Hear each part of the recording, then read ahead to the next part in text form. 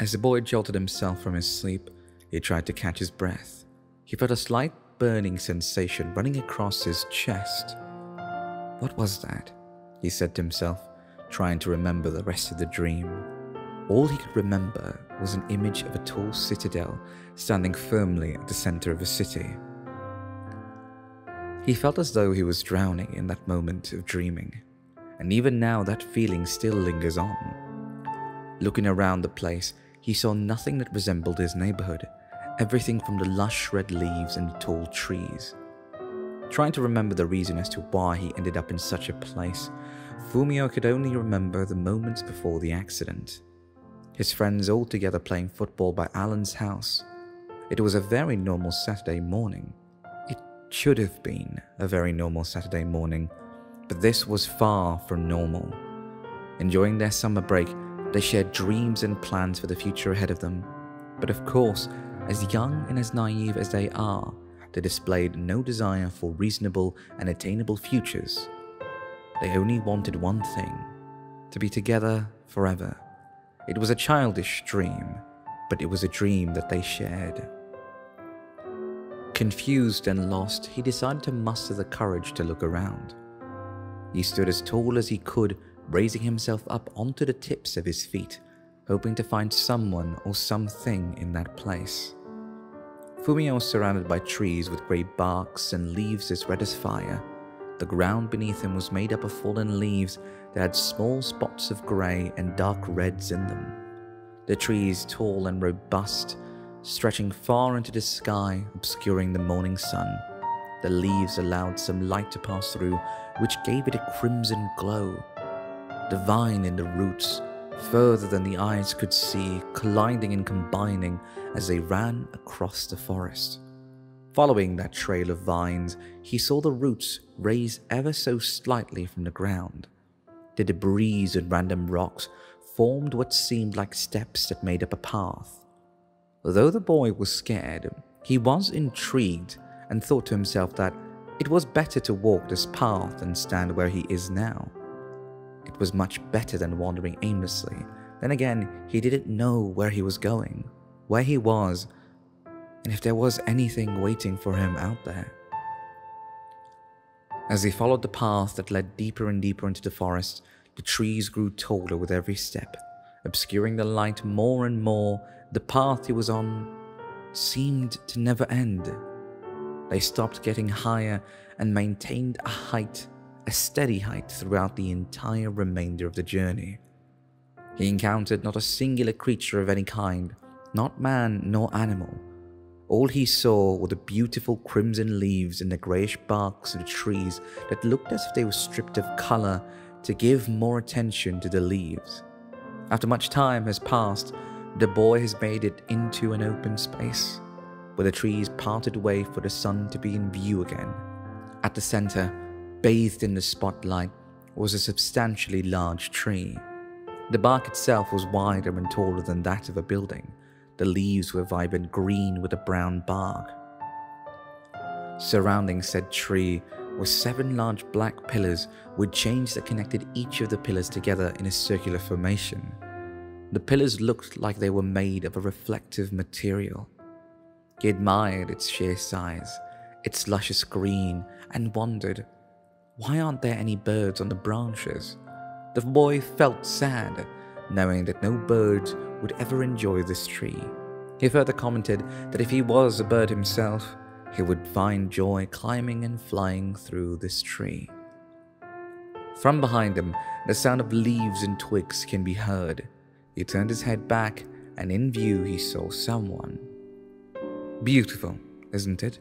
said a voice. It was a tall young man dressed in a black and white robe. He wore a golden circular spectacle, and a bittersweet smile accompanied his face. His hair was neatly tucked back, with not a singular strand out of place. The heavens needed it no more, and offered it up as a gift to the underworld as a reminder of humanity's rebellion. But such beauty could not be wasted in the realm of the sinful, and so they handed it over to us to care for it, said the man.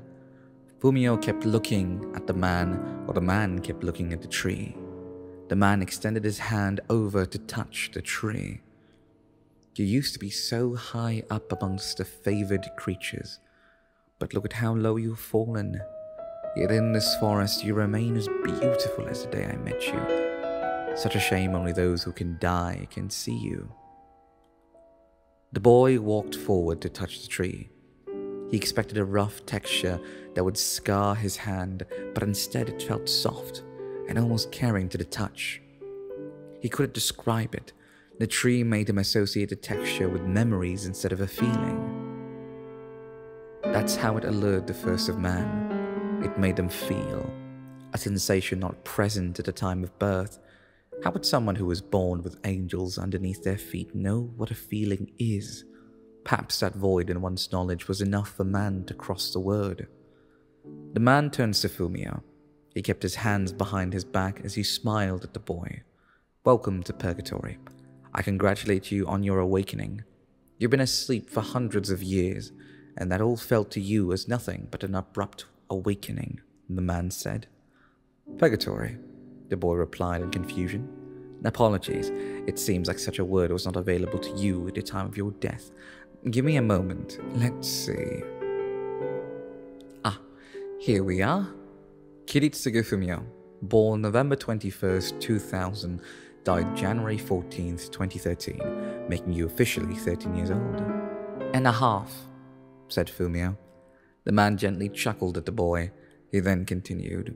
Cause of death, high-speed impact with a truck driven by John Miller, age 45.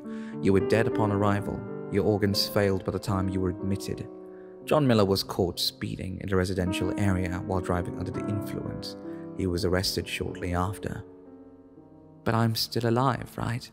I am talking to you and moving closer to you, Fumiyo said, as he stepped forward. What you are is a special case. You weren't meant to be here, at least not for this long. He then explains, when people die, they are judged based off of their actions towards their friends, peers, and family. Many live their lives not knowing what they did, believing they deserve the spoils of heaven because they never killed someone. It was never enough being a good law-abiding citizen, and being a criminal does not guarantee passage to hell. The calculations that led to the final judgment are far more complicated than that. The intention, the person involved, the status, and so much more are accounted for in the eyes of the scale. It rules over the lives of humanity with no remorse and no favorites. One could argue that evil can be viewed as heroism by the other party involved, for every case is just until lost. Such worries are unfounded, for in the scale, no matter how the goal is, or how just that goal might be, if the means to such ends are unlawful, then you are punishable in the eyes of the scale. In the same vein, there are also those who believe that the moral compass they own is far more superior, that they are not bound by their earthly actions, so long as they commit it in the name of a larger entity to themselves. Because arrogance has as much of a price as ignorance, they're just paid differently. When your time of judgment came, you baffled the High Council. Never in their millions of years have they encountered a case such as yours. Your age and deeds sit right in the middle of the scale. You are neither good nor bad. You are neither worthy of heaven nor deserving of hell. You balance the scale. He said. What will happen to me? The boy said. That I don't know of as of yet. The Grim Reaper went up for business on the first floor. He said he will personally see to your case. He'll inform you personally of what will become of you soon. Is the Grim Reaper scary? The boy said.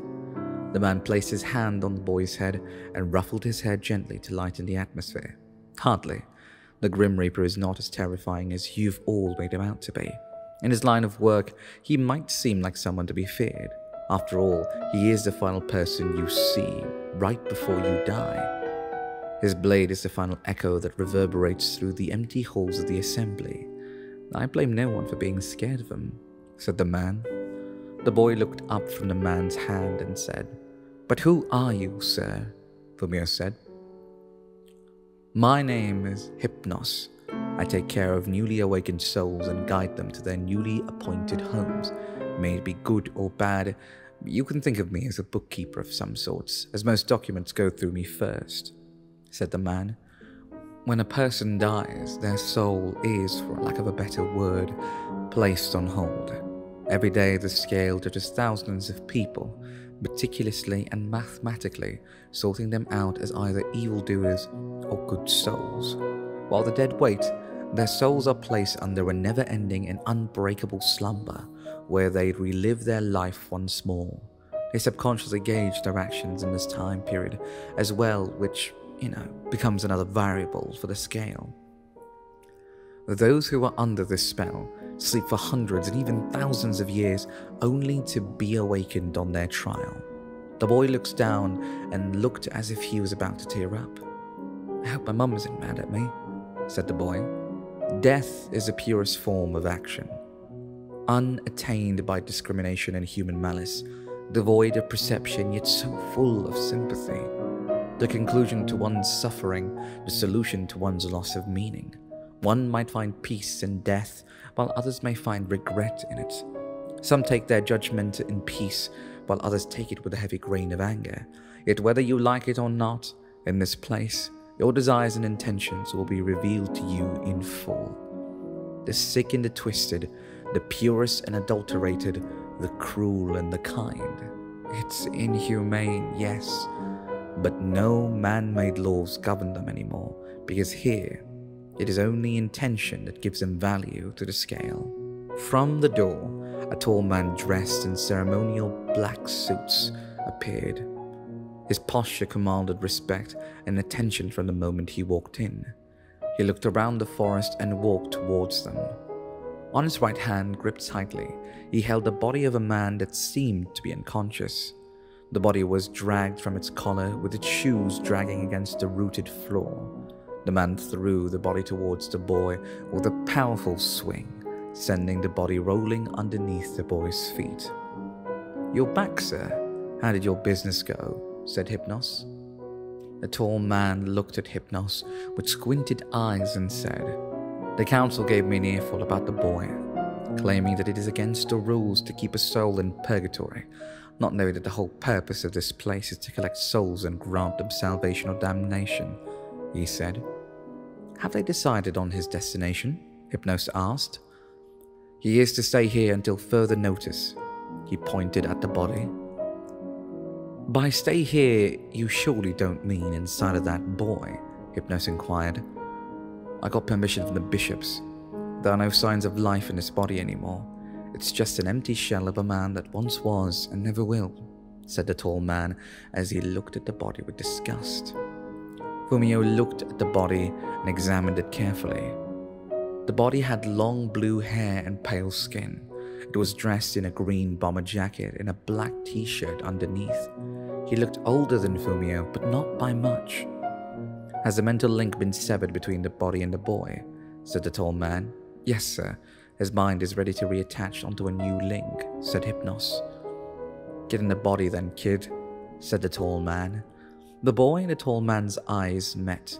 His eyes were empty of any light or any sign of anything, but it was the kind of empty that was hollow. It felt like his eyes were draining everything and everyone around him. "Are you the Grim Reaper?" asked Fumiyo. "Yes. Now be a good boy and get into the body," said the Grim Reaper. "But I don't know how," said Fumiyo. "He's newly awakened, sir. He doesn't even know what he is," said Hypnos. The Grim Reaper looked over to Hypnos and asked him, "Can I leave this matter of possession to you, Hypnos? I have more headache-inducing matter to deal with. Once you successfully have gotten him into the body, brand him with this seal," said the tall man. He pulled out a long wrinkled paper. On the paper was a blue ink drawing of a circle with a candle in the middle of it. "This is a familiar seal, sir," said Hypnos with a surprised tone. The tall man turned over to him and said, "From now on, you will be my familiar. You will aid me in extractions and guidance of souls to the underworld. You will be judged for your actions here in purgatory as if you were on earth. Whether you end up in heaven or hell is none of my business. It's a fate that you have made for yourself. A fate that you will live according to how it was made for you.